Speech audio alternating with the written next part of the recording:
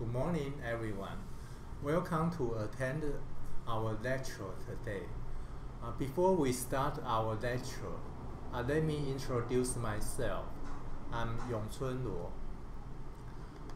I got my DBN from Taiwan and my PhD degree from Mississippi State University. My dissertation was about infectious bronchitis virus. After I got my PhD degree, I went to University of Florida. Over there, we are doing AIDS gene therapy research.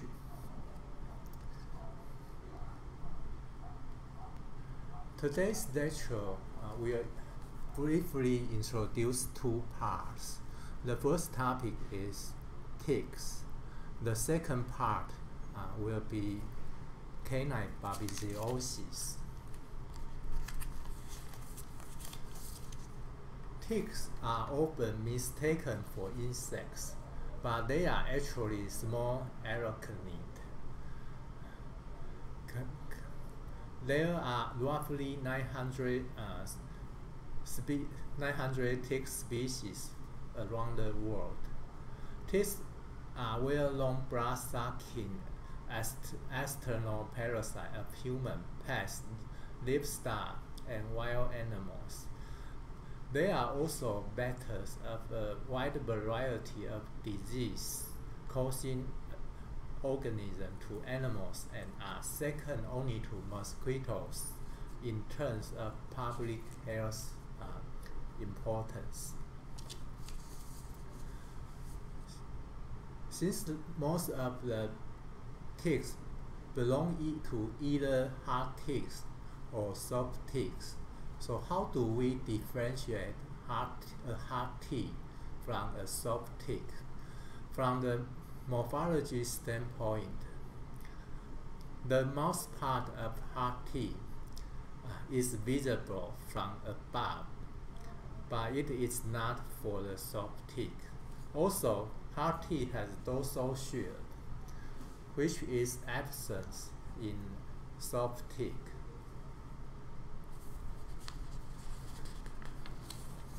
Some other different features between hard ticks and soft ticks are listed in this table.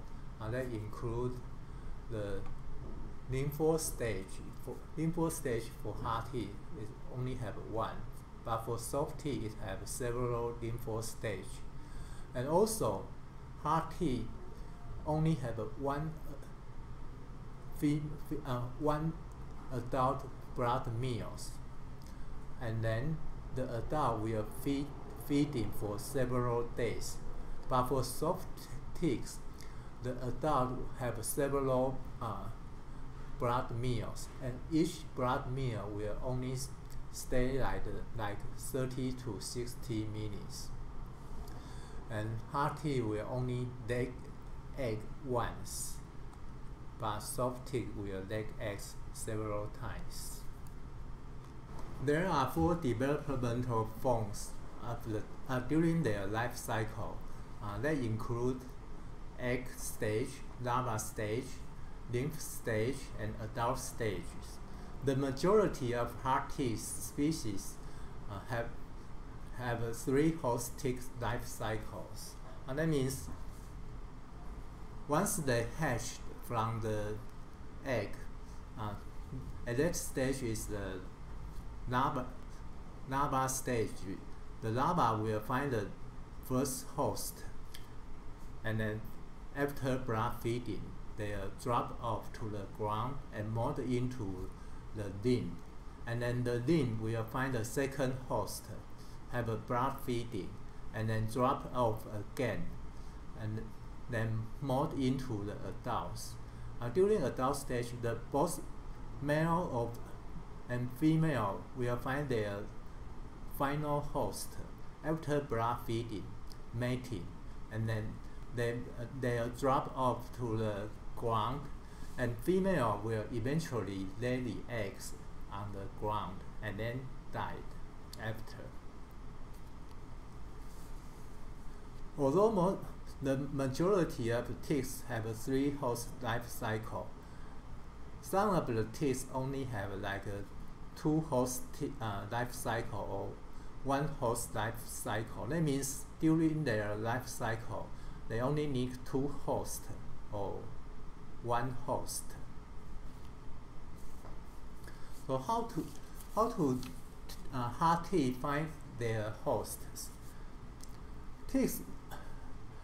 Tick larvae usually remain on the ground where they encounter the potential hosts, and nymphs remain on the ground or climb grassy vegetation, from which they are able to grab a passing host.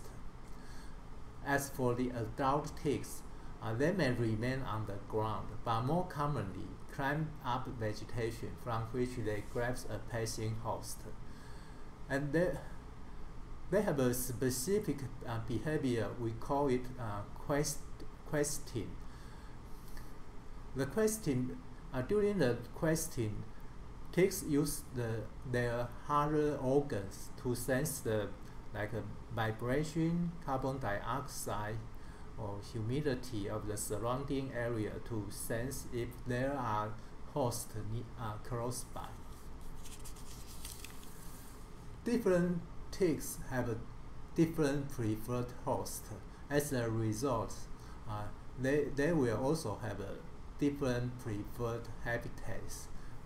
But generally, they are susceptible to desertation, so they need a habitat with relatively high humidity to survive.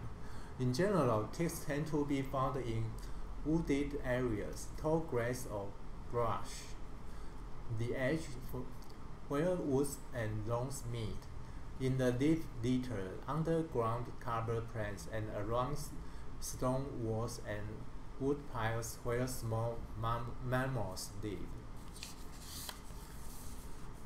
This figure shows the distribution of some tick-borne pathogens and their been transmitted tick vectors around the world. Here, this shows like a disease of anaplasmosis, 9 diseases, Babesiosis, and Crimean Congo hemorrhagic fever, and tick-borne encephalitis, and their main tick vectors, how they distribute around the world.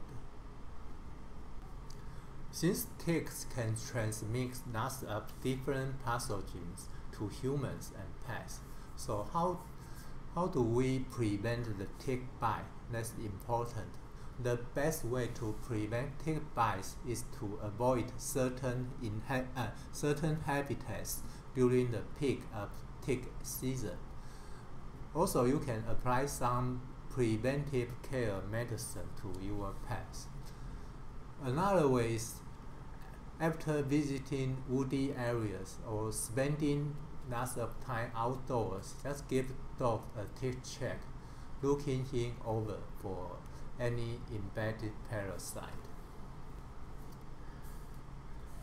So since the best way to prevent tick bite is to avoid certain habitat, also applying preventive care medicine is an important tool.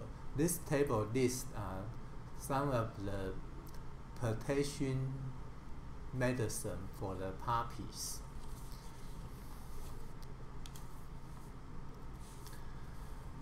And then we are going to the second part, the babesiosis in dogs.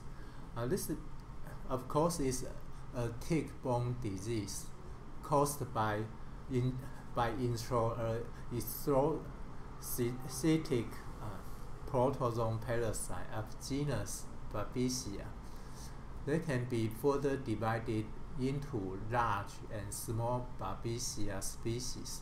The large Babesia species are 3 to 7 micron in length. For small Babesia species are 1 to 3 micron in length. The most common large species of Babesia infected dogs is Babesia canis. Uh, it has 3 subspecies, but currently we think there are actually 3 distinct species, include Babesia canis, Babesia bulgari, Babesia rossi. And for small species of Babesia, the most common one is Babesia gibsoni, and the other species is Babesia conradi. Babesia bulgari is transmitted by brown dog tick. This species is commonly diagnosed in warm, humid regions of the world and has been found in Africa, Asia, Australia, Europe, and Americas. And Babesia canis is transmitted by all-neck dog tick. It has been reported more frequently from Europe countries. The incidence of infection is highest in the fall and spring season, and most commonly found in rural or suburban areas that are adjacent to paris or woodland that provide suitable habitat for the tick. As for Babesia rossi, is transmitted by yellow dog tick. This species is limited to Africa, with the vast majority of reports coming from South Africa, and the incidence of infection is highest during the summer months. For Babesia gibsoni, is transmitted by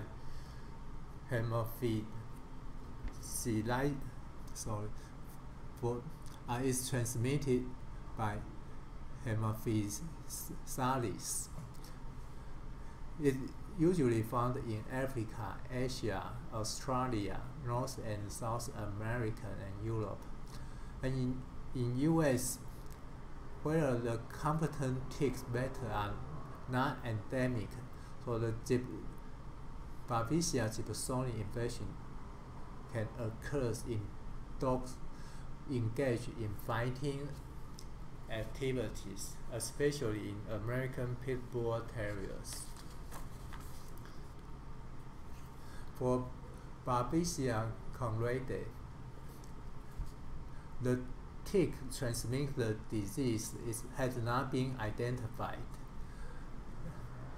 They are previously referred to as California isolate of Babesia gibsoni, but right now they are classified into the other species. It's mainly found in California. This table summarizes common Babesia species, including the large Babesia species and small Babesia species, and their vectors, distribution areas, and also the main clinical finding for those different species, just for your references. The transmission route for the Babesia, the main transmission route is by a heart T transmission. In addition to the heart T transmission, they may also transmit the disease by fighting blood transfusion from the infected dogs, or if the mother dog have the infection, she may transmit the disease to their offspring by a transplacental transmission.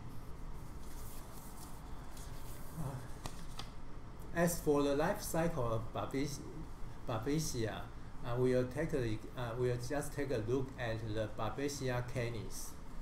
when ticks are involved in the transmission, the sporozoid will be released into tick saliva. Once the tick feeds on dogs, those sporozoids will will get into the bloodstream and attach and endocytosed by the RBC. Inside the RBC cells, they undergo asexual reproduction and produce the daughter cells. Those daughter cells will infect new RBC. Then a naive tick ingests the infected RBC. Once inside the ticks, those pathogens will undergo a sexual phase of reproduction inside tick's midgut. Then the zygote will embed epithelium of the tick gut and then form the ochinates. Those will then embed either salivary gland or the ovary of the ticks. Once they get into the salivary gland of the tick, they undergo another round of asexual reproduction. And the Babesia inside the ticks, they also have two different transmission forms. One is transsexual transmission. That means the pathogen will pass to the different life stage of the ticks, and also they have a ovarial transmission. Means once the female tick got the Babesia infection, it will transfer the pathogen into their next generations. Once dogs have babesiosis, the incubation period varies from 10 to 21 days for Babesia canis and 14 to 28 days for Babesia gibsoni. A wide variety of clinical signs ranging in severity from a sudden collapse with systemic shock to a hemorrhagic crisis to a subtle and slowly progressing infection with no apparent clinical signs. Most notable include abnormally dark urine, fever, weakness, pale mucous membranes, depression, swollen lymph node, and an enlarged spleen. Also can, when you do the blood and urine test, it will reveal anemia, thrombocytopenia. More specifically for different Babesia species, the clinical sign will be a subtle difference. Like for Babesia rossi, it's a very violent and causes hyperacute and acute disease. For Babesia vogeli, once the dog infects this species, the usually clinically inapparent infection in mature dogs. Subclinical infections are common in adult dogs, but puppies tend to present with marked anemia. As for Babesia canis, it's a more variable pathogenicity. It's intermediate between Babesia rossi and Babesia vogeli. In small Babesia, like Babesia gibsoni, the infection usually follow either hyperacute, acute, or chronic courses. The acute course is most common, and is characterized by fever, lethargy, hemolytic anemia, thrombocytopenia, lymphadenopathy, and splenomegaly.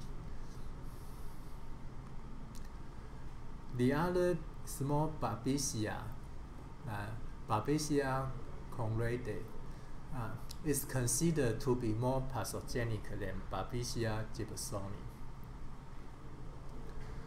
So how do we diagnose if the dog got the infection of Babesia or not? Usually, the most easy one in clinical is doing a blood smear check using the microscope. Under the microscope, usually if the sporozoids can be observed, and you can see the size or shape difference between large and small Babesia. But this diagnostic method is not sensitive enough, so the diagnosis rate would be very low. The other one for the diagnosis is serology test that include FA staining of the organism or ELISA test to check the circulating Babesia agent or antibody, or use a rapid kit to detect the antibody of the infection. But for the antibody, even the antibody is positive, doesn't mean the dog is currently under the infection. It may be an old infection. And also, the antibody develop a little bit late during the infection course. Usually take like 10 to 14 days for IgG to develop. So it takes some time to detect the antibody. And the third method is PCR method. PCR is detecting the nucleic acid of the Babesia.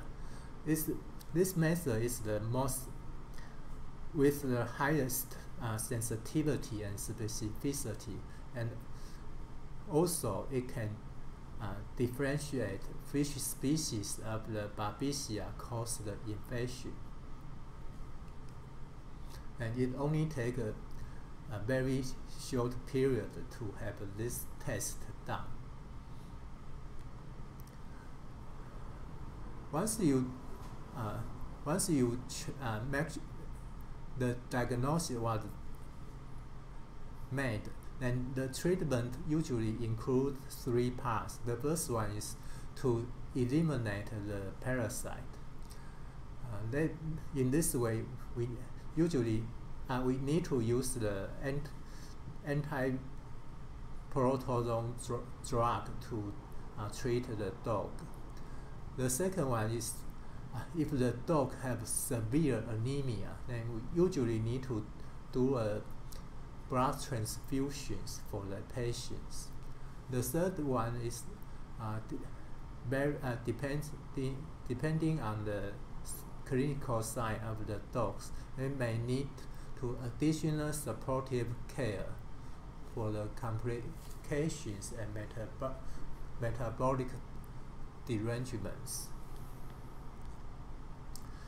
This table is a summary of the current treatment protocols with the anti-protozoal agents. Like for large Babesia, usually it's easier to handle compared to the small Babesia. And in the small Babesia, like Babesia gibsoni, if we choose the azithromycin and atovaquone, this treatment is quite effective. But one thing need to be noticed is that some of the Babesia gibsoni may produce the anti-drug and the resistant gene to the atovaquone. So sometimes you may need to check if this infect agents carrying the resistant gene to the drug to make sure the treatment is effective. And since there is no vaccine available currently, so the best way to prevent your dog infect the Babesiosis, infect Babesia, is to prevent or reduce exposure to the tick vector. You can just the same as similar to the way to control the tick bite, and also like applying the preventive medicine. And also, if the dog need to undergo blood transfusion, the blood donors should be screened and found free of vector-borne diseases, including the Babesia. That's for today's lecture. If you have any question, you can drop the questions and we'll have a discussion. Thank you.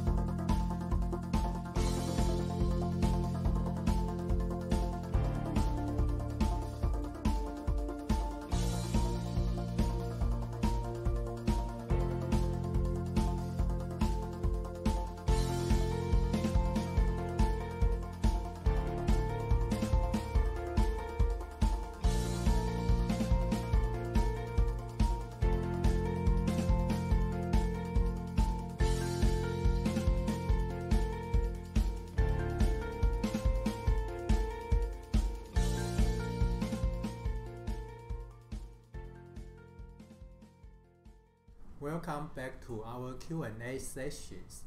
We find there are two interesting questions need to be addressed in this session. The first question is there any vaccine available against tick-borne pathogens? And actually, there is a tick called Australian paralysis tick, which are one of the most virulent tick in the world. During the feeding, the adult female tick can inject neurotoxins into the host, which can progress to paralysis and death if not treated. And fortunately, there's a vaccine available to protect humans and animals from this disease to occur in Australia. And the second question is, will the cats infect the babesiosis? And the answer is yes, cats can also infect babesiosis. There are some different species of Babesia has been known can infect cat, like Babesia felis, Babesia cati, and also Babesia pantherus. Besides cats, wild cats like panthers, lions can also be infected by those kind of Babesia species. Besides that, there are also some case reports about cats infect Babesia canis. So cats definitely can infect the babesiosis. And that's for our presentation today. Thank you for attending us.